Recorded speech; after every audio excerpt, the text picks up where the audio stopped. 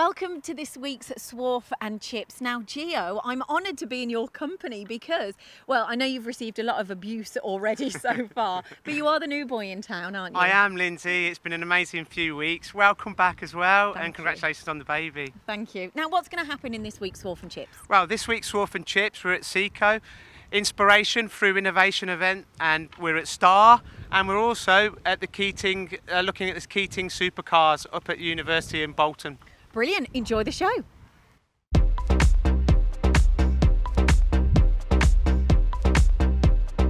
Mark, the Inspiration through Innovation event at SECO, what's it all about?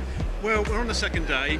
I've been here for many years, and this is the busiest one I've been to. But when you've got big machine tool companies, you've got all the integrators, as an engineer, why would you not actually come to this event when you've got everything for your shop floor? It's an absolutely fantastic event. Brilliant, and it has been busier, like you say, year on year, so hopefully, fingers crossed, 2018, it's going to be bigger. Can it get bigger? Well, they might need to build something different here, but hey, if you haven't booked a date for next year, get the dates from SECO, you should come here. Brilliant, thank you.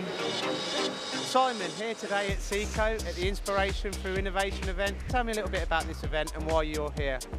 Well, I think it's so fantastic that you've got so many different partners and different technologies under one roof. It's almost like a mini exhibition. It's absolutely fantastic. I've noticed this BMW demo behind us. Can you tell me a little bit about that, please? Yeah, sure. It really is an example of the type of quality that you can achieve with a powerful CAM system such as Hypermill. So Swarf and Chips this week, Paul, we're trying to find new technologies. We're here obviously at SECO's Inspiration through Innovation. What have you brought along from Romy? We brought our new D800 hybrid machine, which is an additive subtractive machining centre. So I know the D800 machine, I've looked at it many times. Is this the same as that when it comes to the subtractive part of the machining? Yeah, it's a standard D800, and then we add the additive hybrid manufacturing technology to the machine.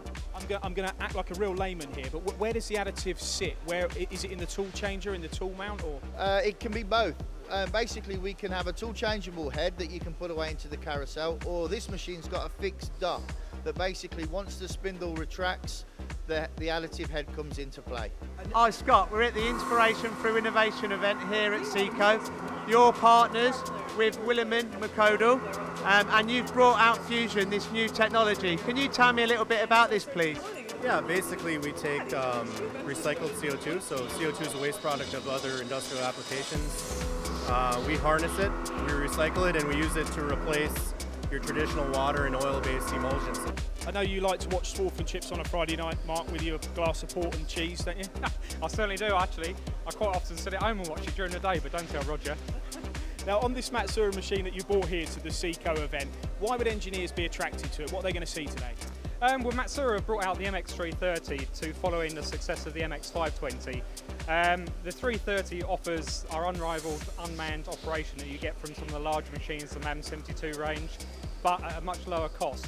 So if you're a small, relatively small company just trying to get into automation, then the Matsura with automation standard is ideal because we get the benefits of being able to monitor the machine from a tool, a pallet and a schedule perspective so that it just will run and run and run. Darren, we're here at the Inspiration through Innovation event here at SECO today. I want to ask you an important question. What are you doing on Friday apart from watching Coronation Street? Playing tennis. Darren, that's not what we wanted. What do you do on a Friday? Swarf and Chips. Daniel, Saturday mornings, given the choice between Soccer AM and Swarf and Chips, what's on your TV? Swarf and Chips all day long. Perfect. Yeah. That's all I need. No, we're here at the event at the Inspiration through Innovation. Gio Kingsbury have got a big presence here. You've got, is it 4 Hermele machines in this cell? Hermele machines, yeah. And you're not only just doing a demonstration, but you actually manufacture here as well for SECO. Yeah. So they all the machines in this area are purchased for custom tool manufacture. When it comes to the weekend and Friday approaches us, what will you be doing on that Friday? Gio, there's nothing I like better than to kick back and watch Swarf and Chips. Ben, most engineers know Renishaw. We're at the SECO event here. Now, you're working with Anchor on this automation process here, but tell us a little bit more. So what we got here, this is a cell that we've been doing in collaboration with Anchor. This cell's actually travelling the world at the moment, so it started out in Australia, it's moved on to EMO Hanover, now it's here in the UK at the SECO event. It's then going on to Detroit to another important industry event. What it's showing is an example of how aerospace components, in this case a sample blade with a sample root form on it, can be ground on one of their grinders, lifted out with robots, placed into various other devices, including the Equator gauging system. Now, if you thought the technology was good, check out the lunch.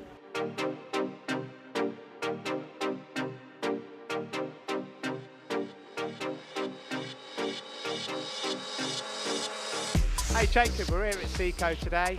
What an amazing event. Tell me a little bit about this machine, please. Right, what we've got here is a Fanuc Robo Drill, which is a vertical machining centre, 21 tool indexer, and it's got a DDRT on there. Brilliant. And on a Friday, apart from going to the pub, what do you enjoy doing?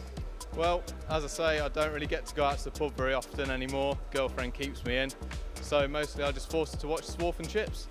Thank you, please. Okay, so Factory Whiz is live data monitoring of your machine shop. It's not restricted to CNCs, we can monitor all sorts of machines. And is this for large machine shops, small machine shops? This can start at a small machine shop with 1 machine, or big machine shops with 100 machines. Danny, the multi-face from Tame, can you tell me a little bit about this new product, please? Yeah, of course I can. Yeah, so this is a product designed and manufactured in-house in our factory down in Long Crendon near Aylesbury. It is designed to fit as many parts on the machine as you can get. So this is our multi-face 3. You can fit 3 parts on your 5-axis machine while still getting at all 5 faces using the Lang workholding system. And how does this mount to the machine bed? So, I mean, most of our customers have already got a quick point plate, which is drilled to fit onto the bed of the machine. So this has the Lang studs in, so you can just drop it straight onto that. And it accommodates for all sizes of Lang centric grippers? Yeah, exactly. So we've got three different vice widths, and the one part is designed so that you can put any of our vice widths onto that. You know, just bolt it straight up in. Yeah, I came last year. Thoroughly impressed with what I saw, the amount of people here. Contact the guys at SECO, mention what I wanted to do, shown them the product. They were absolutely buzzing with it, and yeah, here we are. So, Richard, you've had a very busy day. I've finally been able to grab hold of you. How has the show been? Well, it's been great. It's been really, really great. You know, the numbers again are up. And I think there's a real buzz in the place, and there's a lot of happy people out here. So yeah, I think we're really pleased with it. And why would you kind of recommend people to come to this event over the likes of EMO? Okay, that is a great question, and hopefully I've got a great answer for it. But because, you know, it's born out of, you know, us being at MAC, us being at EMO and doing all those things, and there is a place for those. But, you know, at the end of the day, you could also, as a manufacturer, end up at a show every week. And one of the things that we really don't want this just to be is a 2-day exhibition where, you know, we're a bit like a supermarket and people come with their brands and they put them on the shelf and they display everything around their brand. That's fine, and there's a place for that. But actually, this is about really intimacy and coming together in a much smaller environment, a closer environment, where we don't just kind of display the brands separately in silos on the shelf, so to speak, to use a supermarket analogy, but we actually really demonstrate what's possible when you really work together with a customer at the center. So it's really about closeness to customer. It's about manufacturing technologies really coming together, wrapping ourselves in clusters in the demonstrations that we've been running over the days. So that's kind of all of the main ingredients of a manufacturing environment. Because I think if you look into manufacturing, you don't have to look far to find actually there's a real skill shortage. Pretty much every company you go to, there's a real shortage of skills, and one of those bottlenecks is a manufacturing engineer. And that manufacturing engineer, he's almost got to be like Jesus. Okay, yeah. Because he has to come in, he has to look at, you know, the effectiveness and the efficiency in a factory. He's also then got to deal with, you know, 5, 6, maybe 10 tooling companies, similar number of machine tool companies, similar number of CAD CAM companies, metrology and inspection, and do all of the other things. Well, it's almost impossible for that guy. So I have a belief deep down that actually the future belongs to those that collaborate, and then for us as technology partners, if we do that for the customer, without saying, you know, that's all your responsibility, Mr. Customer, if we take the initiative and we show what's possible when we work together, then we can really make a game changer. So that's what this is about.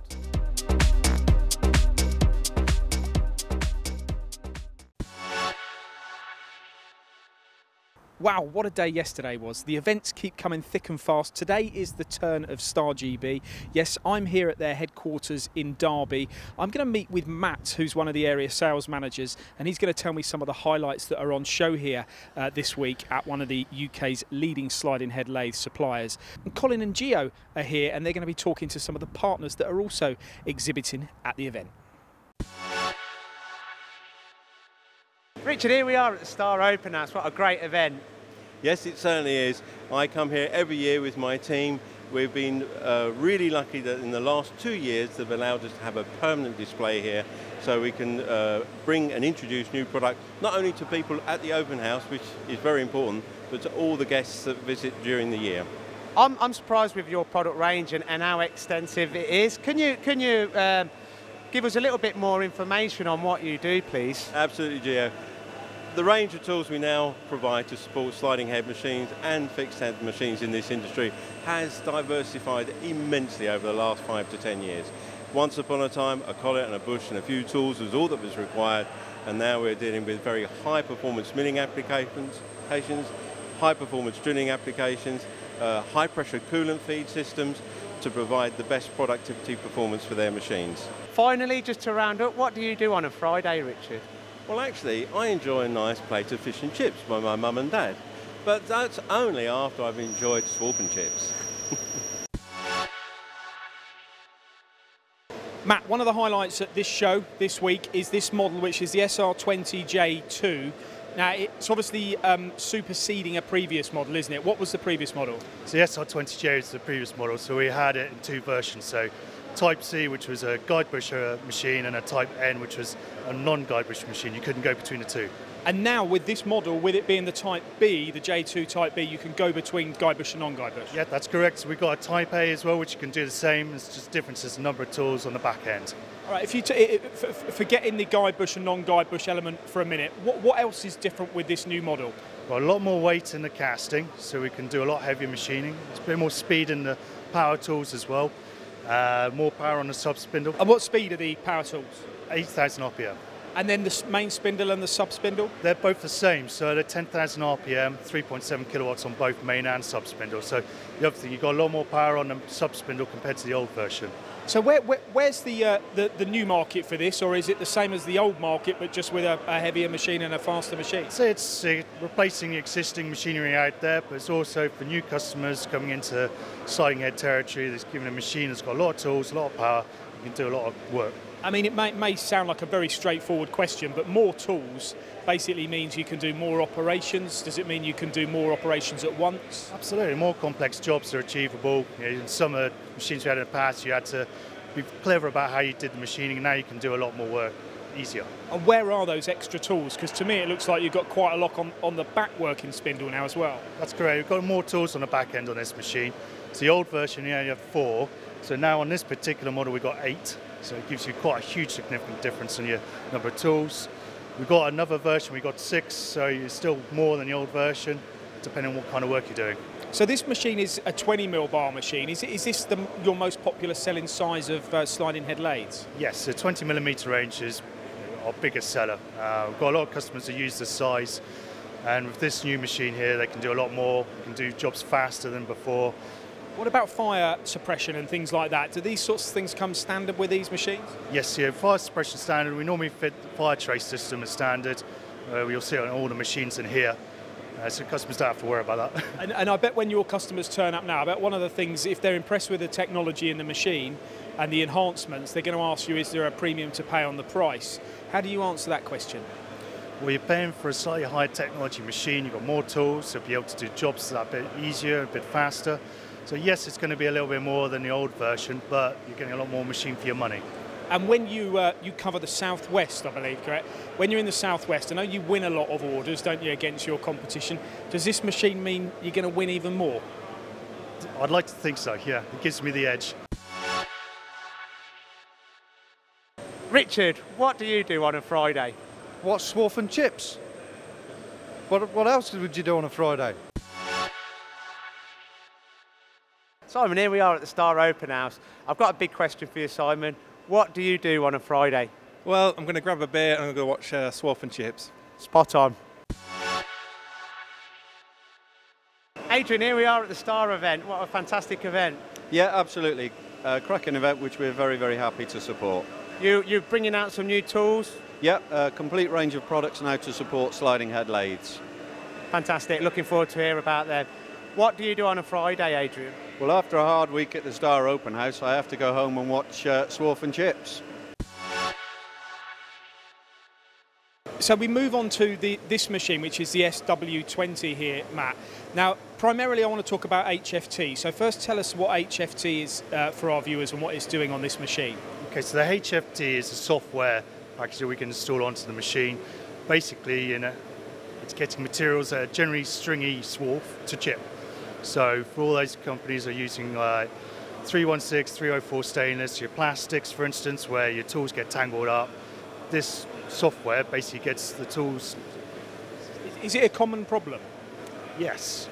Well, there's not many customers I talk to say I've got a problem with swarf control. And that's basically what you got here. Swarf control is what it's all about. Right, and it's totally in software, so you just put it onto the control on the machine, yeah? Yes. And is it easy to put onto the machine, to interface or to add to it? Depends on the age of the control, but on the newer machines it's a lot easier, and it's just a simple M code to switch it on and an M code to switch it off. And how long's it been available to Star users? Only a couple of months. So how many of you already got using it? A lot, and existing customers are wanting it for their older machines straight away. It's really important that the perception of engineering in the UK needs to change. Why are you part of this? We're here this week at Star, their open house, promoting a cleaner working environment, so showcasing our products to make sure you can have a cleaner working environment in your machine shop, because that has changed over the years. So from a health and safety perspective, environmental perspective, and also to draw the best young talent into the industry. Oh, that's correct, because you just don't want this dirty working environment, this oil clouds going, when you open the machine tool centres, it goes into the engineering workshop, goes onto the floors, and in respiratory, they breathe it in, which isn't nice over a long period of time. So they're cleaning up their act for cleaner, safer, more productive workshops. And it's good for everyone. Fundamentally, it's good for everyone. It is, yeah, and you're bringing this new generation through, which I think everyone's getting more passionate about nowadays. Matt, just to round up, what do you do on a Friday? Work hard. And? I can't say.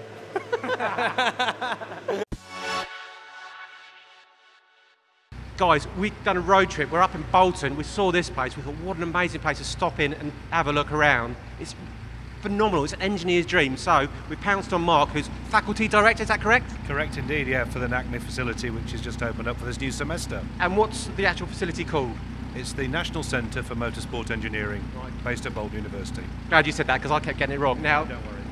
This car here, first of all, I think this is your baby, isn't it? It is indeed, yeah. I built this car. Well, I bought it when I was 12 years old. I've rebuilt it about 6 years ago. So it's a historic sporting trials car, eligible for Historic Sporting Trials Championship, which is a new championship started about 4 years ago, and it's for people who go off-roading. So this car will go up any muddy slope, and the furthest man wins.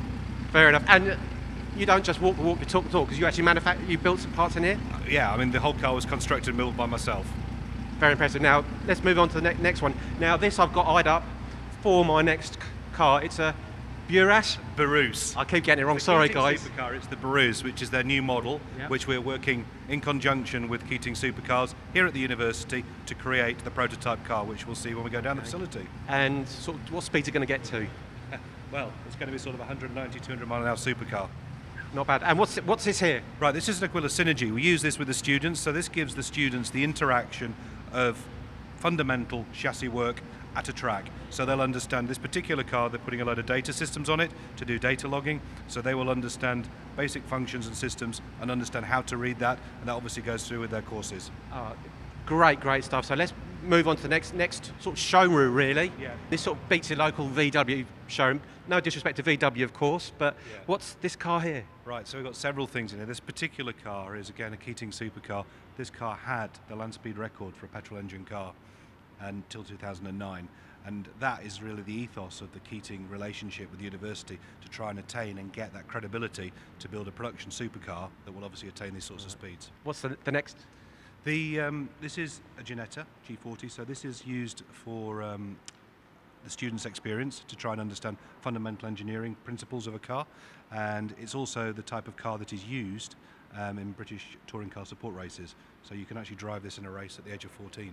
Oh, right, fantastic. And then now sort of recognise this from the weekend's racing? Yeah, so this is last year's Manor Formula One car. The team's no longer functional, so we've taken this as a project to basically for the students to understand aerodynamics at the highest possible level. Obviously Formula One is the pinnacle of the motorsport, so this is showing the aerodynamic sort of trends from last year. Right. And then the final car in the showroom? Yeah, well this one is a really unique car. It's personal to me. I was actually the team manager for the Nissan team back in the day in 98 and 99. This is a 97 car, and it's really showing touring cars at its best, when touring car budgets were beyond control and manufacturers were spending way too much money. But it shows the amount of engineering that was going into what was basically a saloon car championship for a national championship, and the money that was spent and the investment. And it's really good for the students to get close up to that and just seeing how level and how sophisticated the cars are. Yeah, it really is. But you know, we've got these fantastic cars here, but it's also about getting sort of down and dirty, because you've actually got some machine shops. So why don't we go and have a look at those? Of course, no problem. Mark, we're in the machine tool room here. You've got your Haas, your XYZ, but they don't look like sort of the state that are full 5-axis machines that you might expect. No, they're not, but they're very suitable for what we want to give the students as an experience. And obviously, they're simple and straightforward to use, and they're good for the interaction with the students. And we're fortunate with the Bruce project that the students are obviously exposed to the CAD design element. They can assist on that process, then take from CAD directly CAM across to the machines, witness the bits that they've designed or had a hand in being made, then walk them from the machine through to the production area, whereby they can actually see the parts being fitted to the car. Right, so they can actually see their own results. But it's a great testament to these machines and what they can do. Yeah, indeed it is. I mean, it's perfect, and it's perfect for the environment we're working in. Now, next section, I know Gio's waiting to have a chat with you in the composite room. Correct, yeah, no problem. We should go through there. Yep. Mark, we're in the composites department here, and we've got the vacuum oven behind us. Yeah. Can you tell us a little bit about this, please? Yeah, indeed. Well, first and foremost, the size is obviously quite large, and the purpose for that is you can get a whole car monocoque into it if you're required to do so. And in essence, it's just like your domestic oven at home, so it goes to a high temperature, but also it has a vacuum pump attached and there's a manifold inside it. So whatever you are making will be in a vacuum bag, and it will be drawing it down onto the mould to make sure it conforms before it cures itself in the oven. And we can see what we've got, some examples around here of doing that around the corner. Thank you. Mark, here are a couple of examples of the carbon fibre before curing and after curing. Can you explain to me how this process works, please? Yeah, indeed. So we have the carbon fibre comes as a sheet, a bit like wallpaper, but that's impregnated with the material needed to cure it. So that, in essence, is ready to go. So that is formed into the mould, which that's set on. This is actually a seat buck for the Bruce project. So that will be formed, and then you put a vacuum bag onto it. Once the vacuum bag's on it, it then goes into the oven. The vacuum will draw it in so it fits the mould perfectly. The heat process will cure it off, and then it comes out like this. This is actually a door card, and you can see the finished article of a very solid, strong piece of shiny carbon fibre. And am I right in the understanding of that these can be made to different tensile strengths? Yeah. So you can change what's possible is endless. The number of plies you use, the type of material you use, how you fix it together, whether you add any honeycomb into it, and it really is, it's a science in its own right to understand what the product is, whether it's an aesthetic part, whether it's a structural part, whether it has to have some deformation in it, as it's a crash structure or anything. So the design of that is a very, very big part of it, and obviously the layup is, and in essence, everything is a hand-built part, so they're all built up as a number of plies and go together, and obviously then the destructive testing comes in to make sure it's fit for purpose afterwards. So application specific, each component, and also Can you tell me a bit about the repeatability of the manufacturing of the carbon fibre components, please? Yeah, I mean, repeatability, providing you follow the same science and follow the same method process, it will be the same, using the same supply of the raw material, the same layout procedure, and the same curing time, therefore the parts should be the same. If you do get it wrong, then obviously you could have a problem with the manufacturing process where it could fail. Mark, we're now looking at the back end of the Bruce sports car. The anodised components here are manufactured from Dukewell. Can you tell me a little bit more about these components, please? Yeah, I mean, in essence, there's an amalgam of two types of manufacturing process with the Bruce. So we've got traditional tube steel fabrication, and then obviously the machined parts which come through, as you've already described. So the element at the moment, we're actually putting these onto the car and integrating and doing the prototype build. So it's basically putting the fabricated and the machine parts together, making sure the interaction is correct, and obviously final fitting everything up. Oh, fantastic. And we mentioned earlier that the students at the university are going to start manufacturing the components, and they'll be working in conjunction with Dukewell, which I think is fantastic because theoretically and practical skills are essential nowadays. Yeah, indeed. I mean, I think it's vital to understand that when you graduate as an engineer, it's all well and good having the prowess and understanding for the mathematics and the physics and the practical side of it, or the engineering side of it. But the practical side is often misunderstood. So the guys are actually getting the chance to get up close here, to do their own machining, to be involved in the fabrication process, to understand the welding and how it all comes together. And that are all very important parts. So it takes the theory completely into practice to make sure that they understand it every step of the way down the process. And these students, in my opinion, are very fortunate to have this opportunity. I mean, when does the car get launched? Well, the car will be launched next year. The prototype car will be up and running before Christmas. So they are very lucky. And I wish, you know, when I was starting my time out, I'd got the opportunity of doing something like this. You know, all I had was a glorified kit car or a lawnmower or something. So this takes it to a whole new level. Fantastic. Thank you very much, Mark. No problem, you're welcome. Thank you for watching this week's Swarf and Chips. Don't forget to like, comment and subscribe. And if you want to watch any previous episodes, click on the links here. Next week, though, we have a major takeover show. Who's going to be there? Yeah, we've got a takeover show from Heimer. So whether it's cutting tools, work holding, balancing, presetting, they pretty much do it all. So yeah, next week, Heimer takeover. Can't wait. Yes, well, I know that they were at EMO, so shall we see what they've been up to before we meet them next week? Yeah.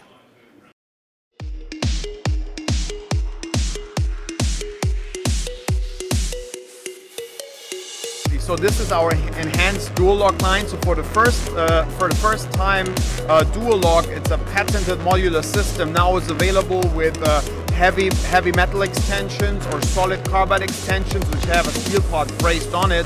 And what dual lock really does and why it's so revolutionary, it's the first modular system in the market that you can actually take the same kind of cuts then with a solid carbide. We have a real world premiere. We show for the first time our new digital touchpad and network ability of our shrink fit machines. We call these series I 4.0, stands for Industry 4.0 series. So that's the future in shrink fit, that you can have it connected to a network of your tool management library. You can easily operate them by a scanner, so it gets even easier to actually operate them.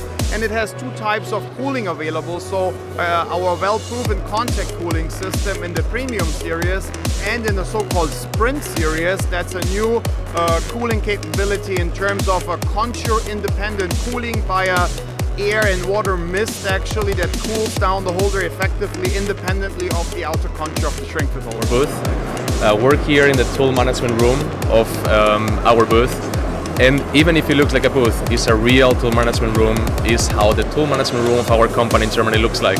So it should be like this in every single production, and if you come to Germany to see Heimer, it will look like this, the very same way, as clean as we're showing here. We have multi-purpose tools now available, from the basic mill, which is very universal in terms of high-class performance at an entry-level price with a great competitiveness in the market actually.